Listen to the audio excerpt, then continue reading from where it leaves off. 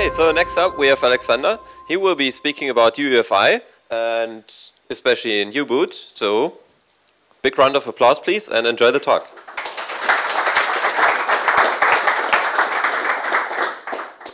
Good afternoon. You can all hear me, I guess, right? Just fine? Perfect. So this talk is going to be about running UEFI applications in U-boot. I could have just as well called it YABits, because it really is basically the same concept just inside of U-boot with less drivers. But I'm going to get to that. So who am I? My name is Alexander Graf. I usually go by Alex. My official role is a KVM and QEMU developer at SUSE, so I really have a big virtualization background. I usually work in virtual systems rather than physical ones. But a couple years back, we saw a small team at SUSE basically saw that ARM is evolving into fields where an enterprise distribution might be useful too eventually. So we started founding the SUSE ARM team and started to ignite running SUSE, OpenSUSE, and even our enterprise distribution now on ARM systems. And as part of that, I basically started writing the U-boot UEFI implementation that this talk is about, and I ended up becoming the Raspberry Pi maintainer in U-boot. Woo. Because guess what? It's the biggest enterprise server platform we have on ARM.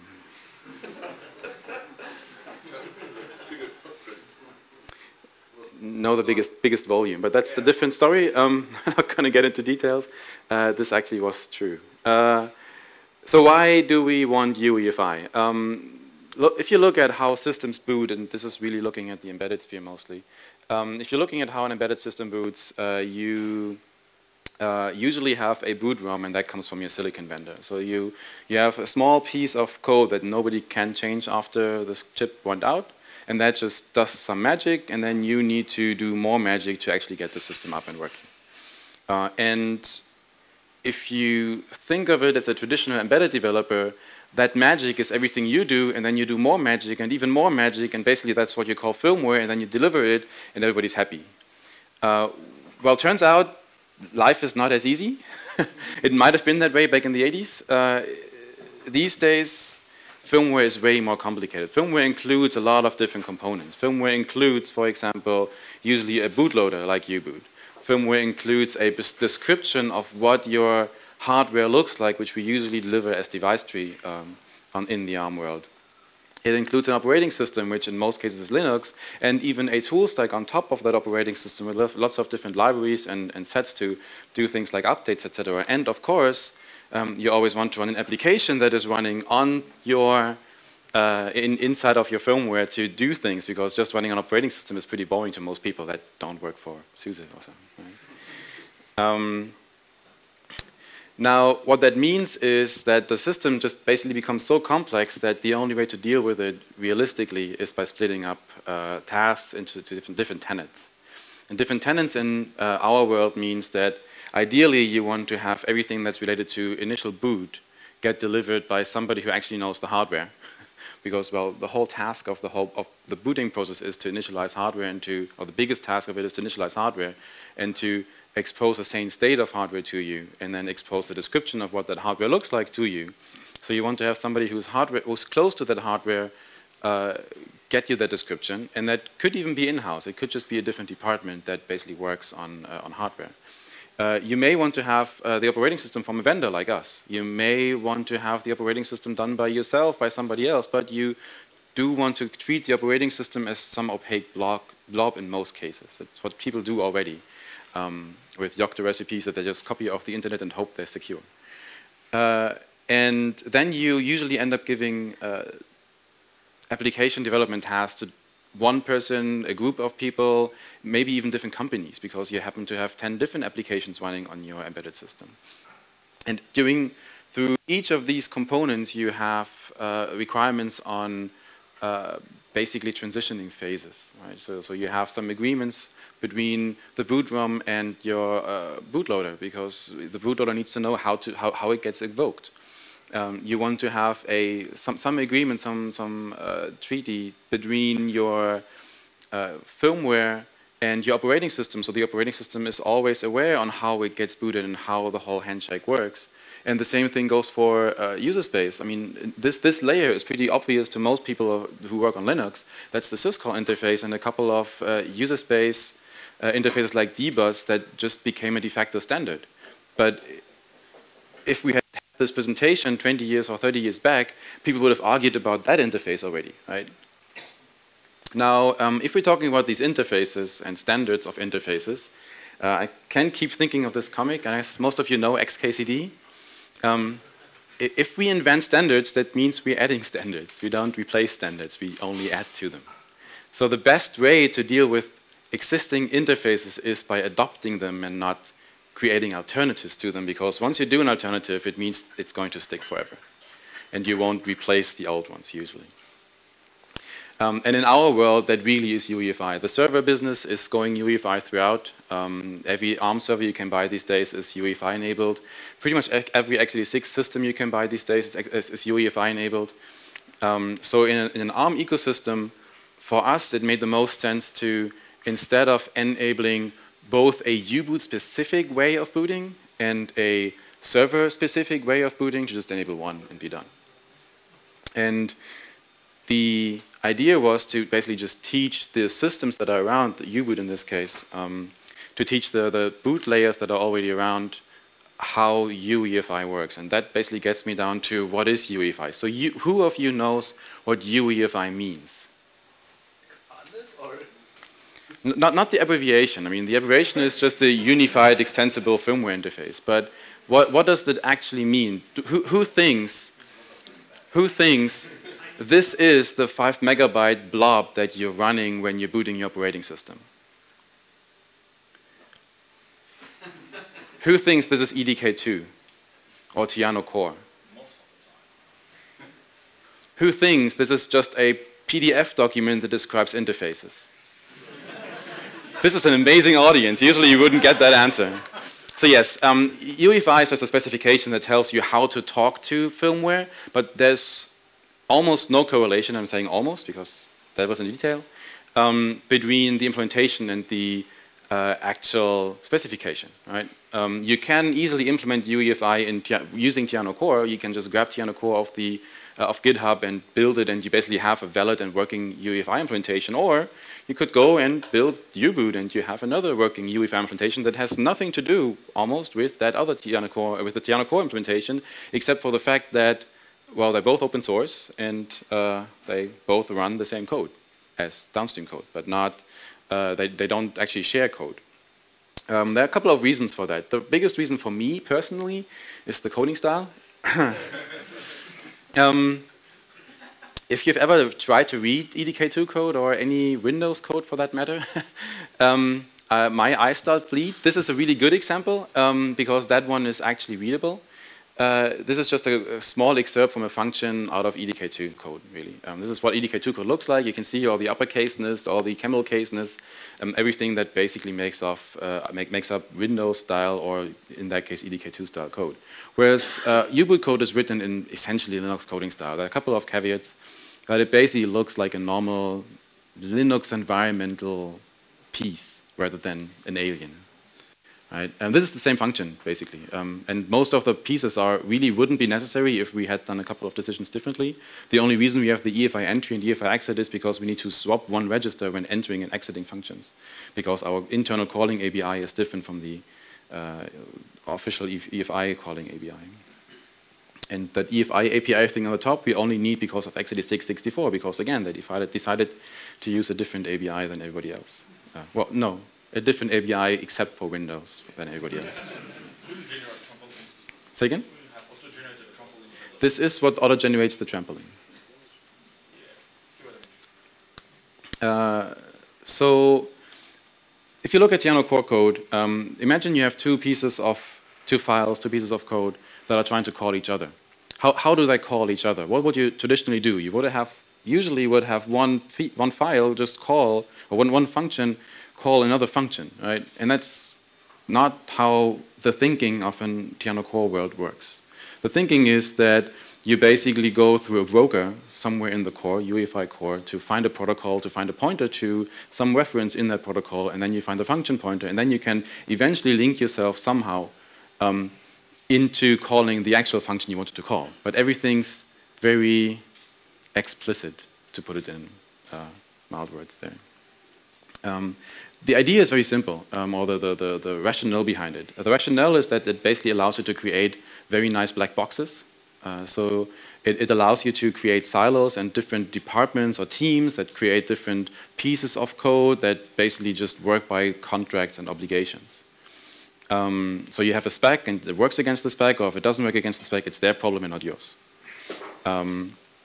It obviously also allows for really nice replacement of, it allows you to implement parts of it as closed source, of course, which, again, are all reasons we don't care. These are all reasons that we don't care about in a U-boot environment, because in U-boot what happens is if one piece of code wants to call another piece of code, that piece of code calls the other piece of code and you're done. Right? It's one monolithic block, similar to how Linux works, in that you really just link and you're done. So looking at those two, there's one more reason U-boot is interesting to us as an alternative to EDK2 or Tiano Core, and that's hardware support. So if you look at what Tiano Core supports in its core, it really is very core. Basically, it supports running on an emulated platform and an outdated one. There are a couple of platforms around that you can basically clone one GitHub repo for the core and another GitHub repo for board enablement, and then you can merge those two together to basically get a working system on about 5 different platforms rather than just 2. Or you could just use U-boot and have hundreds over hundreds over hundreds of platforms just working out of the box. Guess which one I prefer? Less work is good, right? So comparing the two, Tiano Core is essentially built for closed source environments. Right? It really, you can see it in its genes. It's built in a way that black boxes work just fine. It's built with Windows coding style because the whole idea and everything just came from a, well, there's a good reason a lot of developers live in Seattle. Right? It's just good. I mean, don't get me wrong. I like the fact that we do see code that originates from a Windows environment live in the open now. It's a good thing. It just means that it might scare Linux or open source accustomed people. Right? You don't attract too many people into that development that just want to do it in their spare time, because they would have to relearn the way they think or read. And one of the key points that they're thankfully trying to change these days is the build to fork. Tiano Core is really trying to stay core usually, or traditionally is trying to stay core, and is trying to basically make it really hard to have pieces flow back into that core that would enable broader ecosystems. So why would everybody have to re-implement their implementation for a specific driver that happens to live in 5 different platforms, right? But that's the basic thinking. You have core and Tiano Core, and everything else lives on some outside world parts, which is completely different from the way the typical open source communities work, because we try to pull in everything that we can, so that we can move the whole ecosystem forward going forward. Right? We want to, as a the EFI loader, the whole framework here is actually a really good example of this.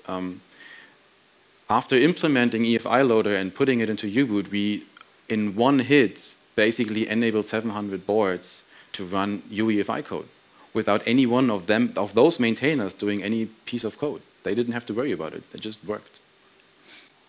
And that's the power of open source in my book, and that's something that Tiano Core is struggling with really hard to basically be inclusive of the ecosystem overall, which actually is something most vendors don't want. I mean, if you're building a server, you don't want to push that code back into some core because you don't care about updating things from that UEFI, the standard UEFI reference implementation, because you ship the server.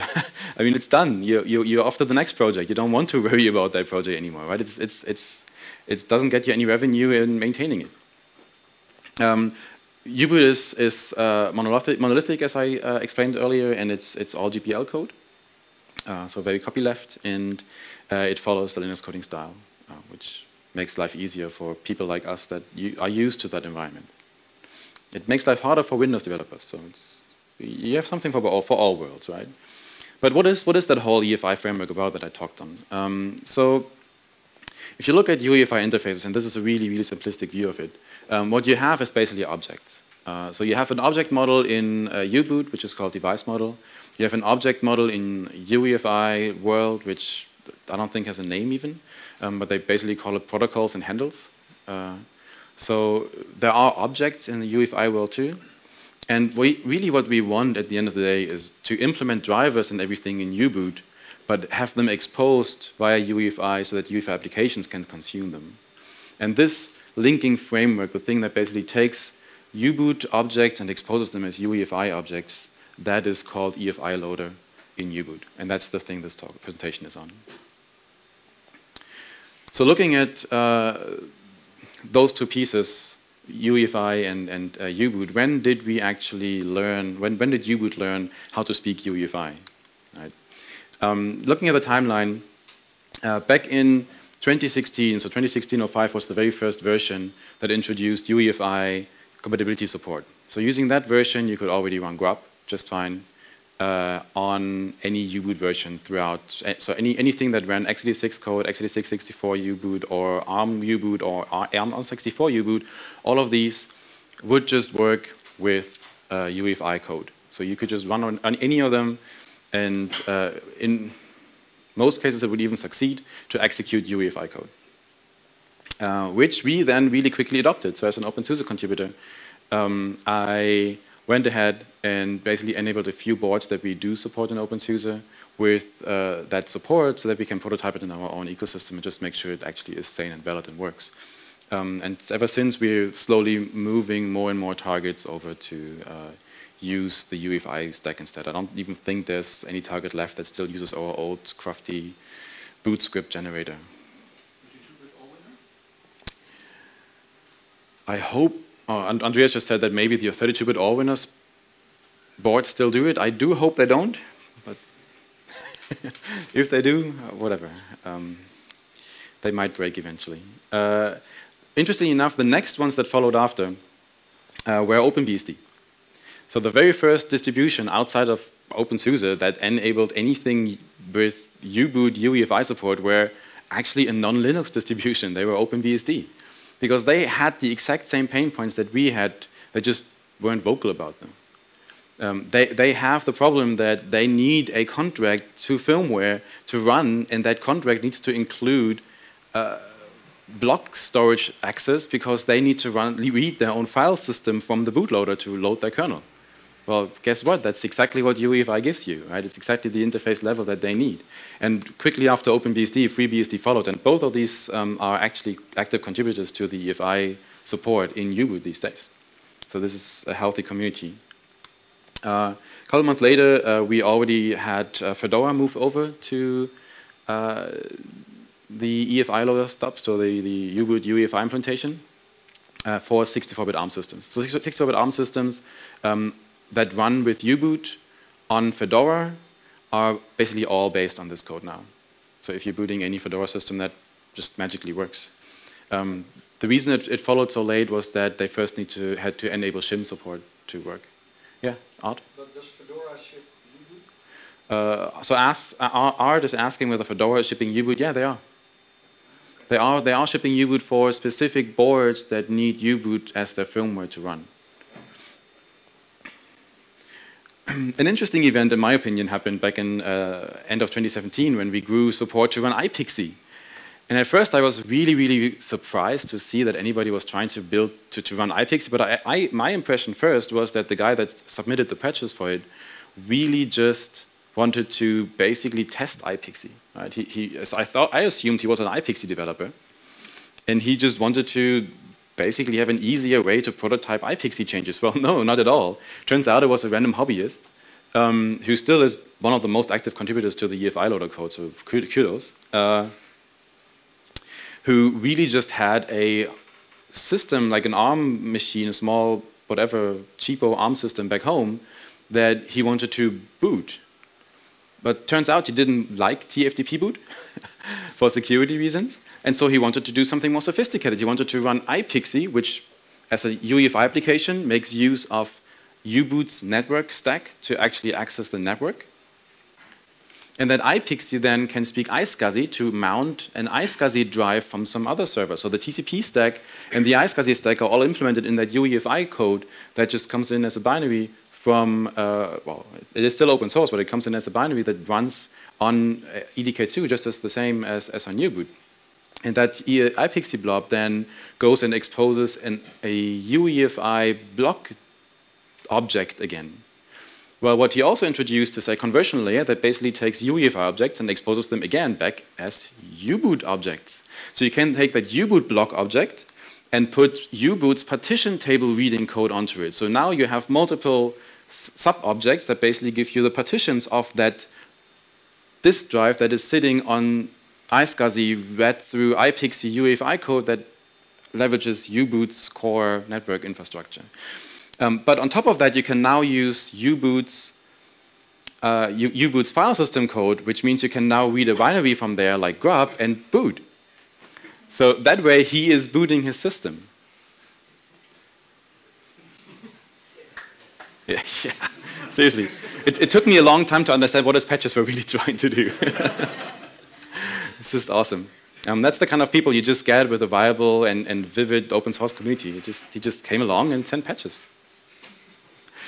The next thing that happened time-wise is RISC-V support. So I just ran into one of the guys from Endis back at Linaro Connect by accident, and they happened to have upstream code in U-boot, code in U-boot to run basically an emulated platform of their next generation IP they're generating with U-boot, but there's no emulation platform available. So I managed to get hold of one from them and started porting RISC-V code into the EFI loader pieces, which basically was about 50 lines of code, or so, give or take. So it's really just relocation code and a couple of linker scripts, linker changes. So now we're at a point where we basically have conquered the world, almost. But of course, there are a few pieces missing. So what can you expect going forward? One thing you can expect is run the UEFI shell, because why not, right? Actually, there is a really good reason why you want to run the UEFI shell. So who has seen the UEFI shell? Very good. This is an amazing crowd. Usually people don't know the UEFI shell that well. So the really interesting part about the UEFI shell is that it actually was built as part of EDK2 to leverage EDK2 interfaces, right? The whole idea of it was a development tool for EDK2. And now we basically prove the point that having standardized interfaces make it very, very easy and possible to exchange code without necessarily exchanging the underlying implementation. So you only need to work against a standardized interface and you're all happy. And the main reason why we're working so actively on the UEFI shell these days is that we want to run this. That's the SCT. That's some output from SCT. The SCT, I think, Vincent, you correct me if I'm wrong, is the system certification or system compliance test suite? Self-certification, there we go. Self-certification test suite. It basically allows implementers of anything UEFI. So if you're a Lenovo of the world or even an AMI, you run this to verify that your UEFI implementation is adhering to the standard. Well, we should do that same, right? I mean, if we're an official UEFI implementation, we should verify that we're doing exactly the things the spec says we should do. And we do pass a few tests. We've started to pass more during the last couple of months. We're at about 10%, I think. So we're getting there. So eventually we will be an officially acknowledged UEFI implementation that just adheres to the standard. Just if you're wondering why it's why the value is so low, a lot of these checks really just verify whether your input parameter sanitization is correct, right? Do you actually verify that you get a null pointer? Well, it's good to check, but it doesn't actually mean that we don't run normal applications, right? So just because we have a low coverage doesn't mean we don't run whatever is out there today. Again, we actually are running a lot of code already. Another thing that I'm really eager to see going forward, and Simon, if he's around, there he is. Simon actually promised that we're going to take a look at this week, so maybe we'll get there eventually. Is Sandbox. Sandbox is a really, really cool feature in U-boot. Because Sandbox basically allows you to build U-boot as a Linux user space application. Now, if you add the whole EFI loader idea to the mix, it means you can run EFI applications basically as Linux applications, right? And that again means that combined with Linux boot means you could potentially I think you're getting the idea. There is one too many layer. I do agree. Maybe we don't even need Sandbox. But the basic, you're getting the basic idea, right? By basically creating a proxy, a really shim proxy layer that just really gives you a UEFI interface without all the other cruft that EDK2 gives you, you're suddenly enabling use cases that people didn't think of before.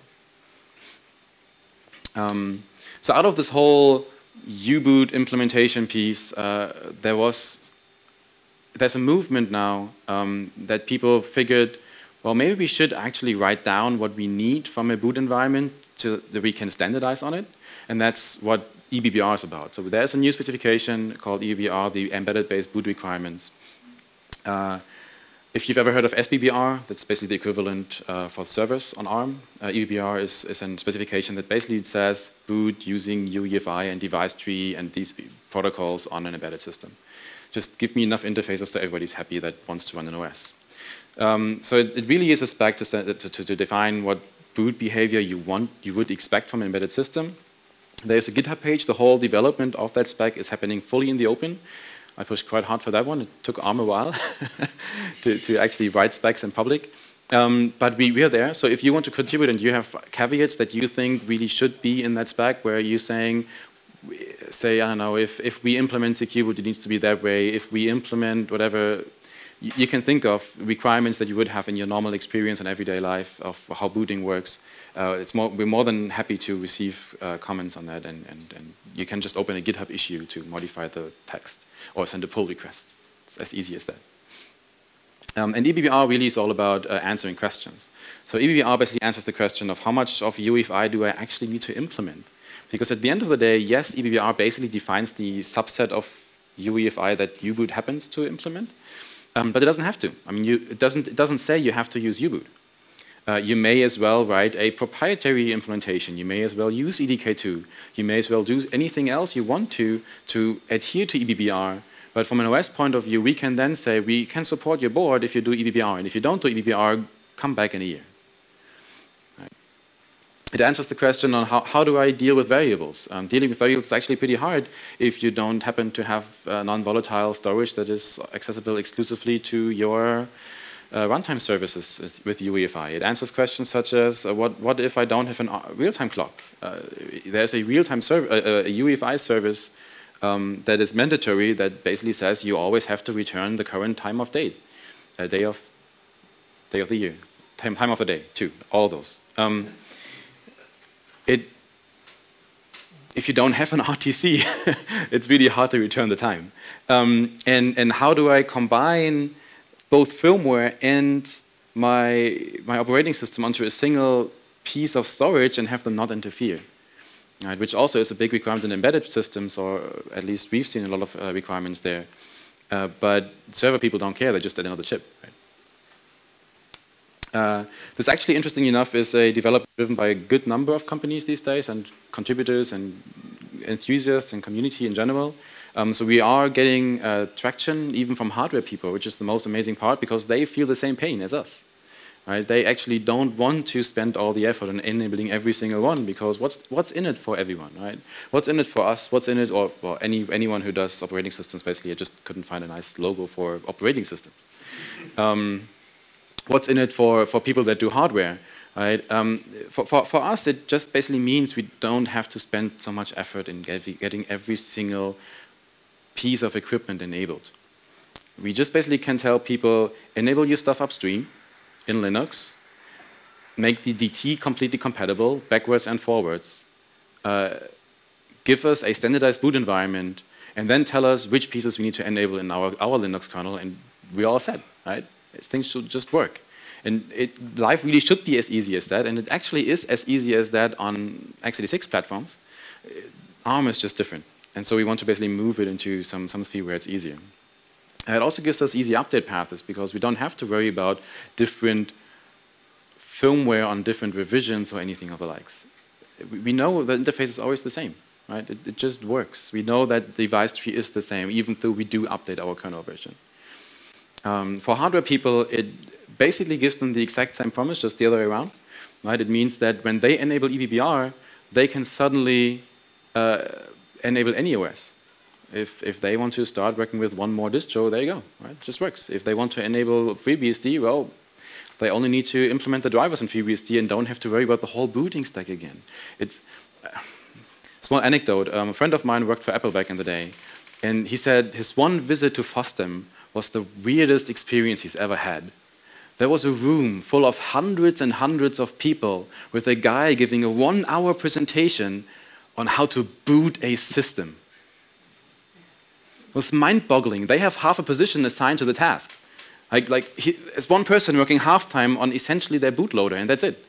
Right? They don't give that much thought into booting things up, and we should get down to basically thinking less about it as well, I think. It basically means for hardware people, they have a much easier time to enable us too, right? If we walk over to one more silicon vendor, we don't have to start from the groundworks up on how we can actually eventually start our kernel. We can basically all agree on the same interfaces, and we're happy. Currently, EBBR is at version 0.6. We're expecting version 1.0 to come out this year, plus minus 1 month or so. With that, you probably want to see what it looks like, right? I don't have an amazing demo, depending on how involved you are with, or how much you know how much effort it is to actually get text output in UEFI. But I can show you a demo I'm going to show next week at Connect on bare metal hardware in a virtual machine. So I'm not going to boot up the whole system, but you can basically see its U-boot came up. This is you can see here, this is, there you go, ARM64. This is just an ARM64 virtual machine that runs grub, and it booted everything from a disk that is passed through using interfaces from U-boot as UEFI interfaces into grub, and that grub just works, and that grub can run your kernel and boot your system, and everything just works. I'm not going to boot the system now because I'm running with QEMU, and it's going to A, drain my battery, and B, not going to finish in a half hour. What I can show you is something that's work in progress. Wait, let me quickly show you the U-boot shell so you know this really is a U-boot environment, right? We are really talking about an original, genuine U-boot environment the way you would expect U-boot to look like. It's just an ARM v8 CPU from U-boot's point of view, and all we do is we basically just call the boot EFI command to execute an EFI binary, but hidden behind a couple of scripts to just find them automatically. And that again shows you grub, but this time grub has a nice menu entry where you can actually, well, you can see that it just says chain load this EFI binary, and when you execute it, well, it chain loads the EFI binary, and you can type in there and do things and use the EFI shell the way you would. Ooh, awesome! This is amazing progress in my book because it basically proves that we are now as compatible as we need to run SCT. We are missing, again, one patch set to actually make this reality upstream. I have a branch on GitHub that you can just clone to make this work as well if you want to. But this will eventually just get upstream. We do a couple of things, just see the commands there. So you even have something like SM BIOS view. So you can see that we even expose SM BIOS tables in our UEFI implementation. We do expose the U-boot version in there, for example. So you can see that I'm running current U-boot. We do expose device tree tables. So the whole system just basically flows into the whole U-boot flow and just gives you yet another interface to just make life easy for everyone.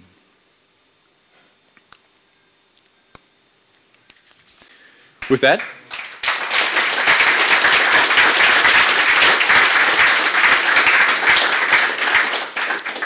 any questions? I left out a lot of pieces of the puzzle, so I'm sure I can fill gaps. Yeah, I have several questions actually. So let us start. So we see here, Vincent, correct me if I'm wrong, you had this already, Astiano core for ARM64, right? You had this implemented as UEFI, Astiano core. Well, I can just answer that question if you want to. So we actually, as enterprise distribution for ARM, we started off with Tiano core-based implementations. Yes. We started from an EDK2 environment, but ARM64. On ARM64. So all of that works, and you can use EDK2 just fine. And we actually, if you have the choice between EDK2 and U-boot, and you are undecided which environment you want, and you basically have developers for both, it usually probably is a better choice to take EDK2 because it's more feature complete.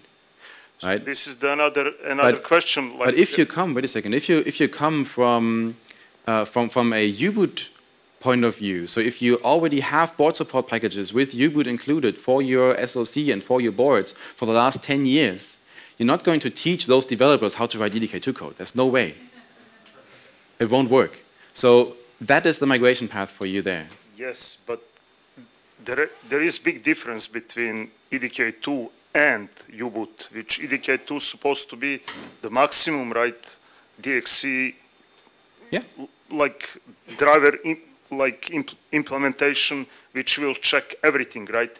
While U-boot will take the minimalistic approach for the drivers, right? So yes. Yeah. It barely has any driver, and I mean, there's a few of them for standard things in the range that are okay, but most drivers indicate you can use it. So Ben mentioned that the drivers are terrible. One of the nice things about U-boot is that you can mostly just grab Linux drivers and copy them one-on-one, and they basically compile.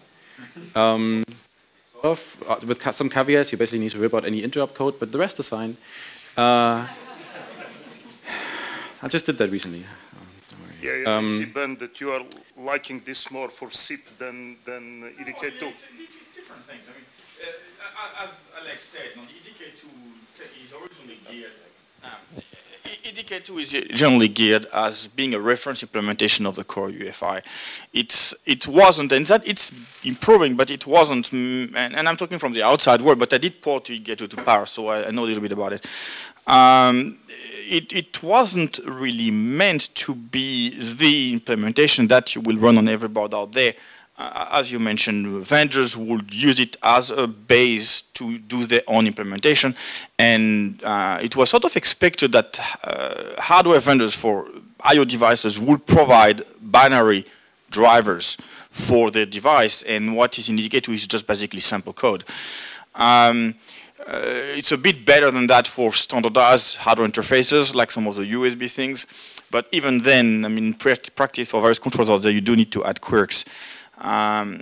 So it's, yeah, I mean, and I'm sure since the last time I looked at EDK2, it's been gotten better because I know there is an interest in making it better and pushing it more into that inclusive direction. But you're talking about a completely different environment, a different goal, and U-boot in a way is much more driver rich. So yeah, I don't think you need to necessarily oppose them that way. It's they target different people and different environments. I'm targeting just the time of execution, because U-boot is supposed to be much faster, right? So that comment was that U-boot is supposed to be faster. Yes and no. It started from the whole idea of being faster and slimmer, and it still is to some extent. It depends where you spend your time. So this is about as fast as a normal U-boot environment is, because really at the end of the day, the boot EFI part, the EFI loader framework is just the same level pretty much as any of the other bootloader code in U-boot. So instead of running boot I in U-boot, you just run boot EFI, and you can even pass in a Linux kernel and just boot that directly if you wanted to, if you really wanted to go through the UEFI interface. But that's a completely different topic, because the real point of this is not to be faster or more elegant, or at the end of the day, even the code style. The point is that we're looking at existing ecosystems that currently all do different standards and different ways of things. And UEFI might actually be one of the first promising targets that everybody could just target, even though it's not a great interface. I mean, looking at UEFI and the way things are designed, a couple of decisions could have been more elegantly. But it is one, and it works, and it's there, and it is available. So this way, we essentially extend the reach of the UEFI interfaces. Yes, you are talking about the UEFI spec. Yes. And you would like take the mic, please. You are basically here talking about the changing the UEFI spec to be better, right? Because you just No, I'm talking about implementing the spec. Implementing the spec in the way in U-boot as it was in EDK2.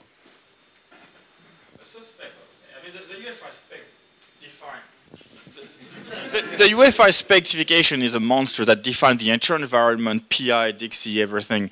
It effectively defines things very deeply, the implementation detail of UEFI. So what is here is a subset of the specification that is mostly at the interfaces between UEFI and the outside world and the applications. And I suppose with the feedback of the driver back into U-boot, you get a bit more than that. But it's not and never will be a complete implementation of the UEFI specification. Again, that's not the goal.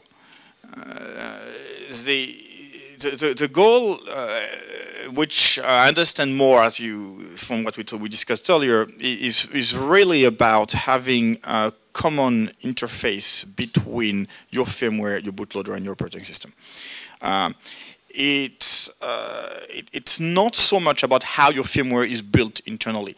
And the idea is that we have now hundreds and thousands of embedded platforms that exist today that all are built around U-boot. You can just drop that thing in, and those platforms can now put UEFI grub and UEFI interfaces to Linux. This is what it is about. What would interest me is extend that to Linux boot by effectively creating an equivalent thing, or maybe using the same code base, I don't know, I haven't looked at it, to do that from Linux user space as well. Yes, definitely. And so instead of binding onto Linux drivers, U-boot drivers, we bind onto Linux user space interfaces to drivers. It's a little bit difficult to run UEFI drivers in user space. You don't need to usually. So most of the pieces we care about don't include Dixie at all. We don't usually provide Dixies. No, the case you gave with iSCSI might be a little bit more tricky. But the iSCSI one even works for most of part, because the iSCSI one just only adds the interface inside the container you're currently running in. Yeah, we could probably do user block device. That would work from user space just. But yeah, but anyway, and the point is we could extend possibly this to Linux boost as well. So in that context, it's about, and that's probably what EBBR is basically. This is a subset of the UEFI specification that is of interest as an interface between low-level initialization firmware and a bootloader and operating system. Yeah. Let us just try to compile. I did not finish, please. So this is the lightweight, the lightweight kind of UEFI, using like subset of the spec. How small can you get an EDK2 code base? I have no idea. So what I'm saying here, you are trying actually to adopt UEFI to all these devices you had before. Yes. Right? Like a lightweight. And new ones. And new ones too. If people choose to base their development model around U-boot because they happen to get U-boot developers easier.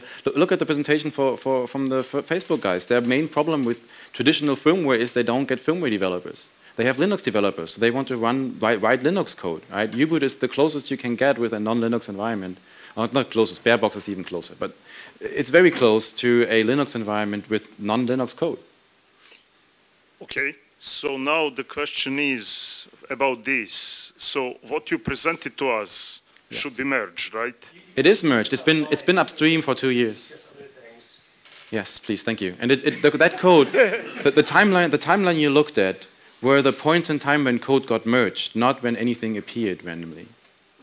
This is actually upstream code for the last 2 years in U-boot. If you have any...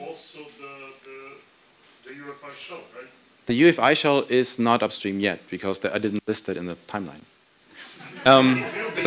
But let's take that offline. Yes, we have another minute. So I'm very interested in the sandbox application and the capabilities of running this under Linux.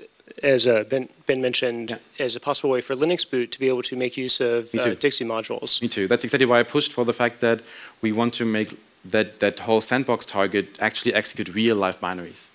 We don't want to just have it as a test bed. It should be running real UEFI binaries. Yes. Can you talk briefly about how the device drivers are mapped in, or how that's implemented?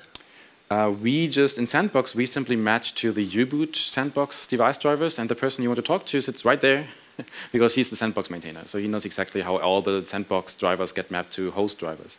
Basically, it really just maps into normal Linux user space glibc callbacks, essentially, for reads and writes on disks, and for network. I don't even know what he does, but it does work. And do you have boot services support, or only runtime services? Only boot services. Only boot services. Only boot services at this point. So for runtime services, we basically need two things. For boot services, we need to, for runtime services, we need to do two things. For runtime services, we need to, implement some way in Linux to basically change kexec, so that kexec becomes UEFI aware, so that you can take a UEFI blob that got loaded from user space, push it down via kexec, and then execute that with the UEFI calling convention and additional tables that you have and additional pieces of code. And the other thing you need to do is you need to teach the UEFI spec that maybe there are no runtime services. and Very nice. Well, not deprecate them, basically just allow every call from a runtime service to return, I'm not there.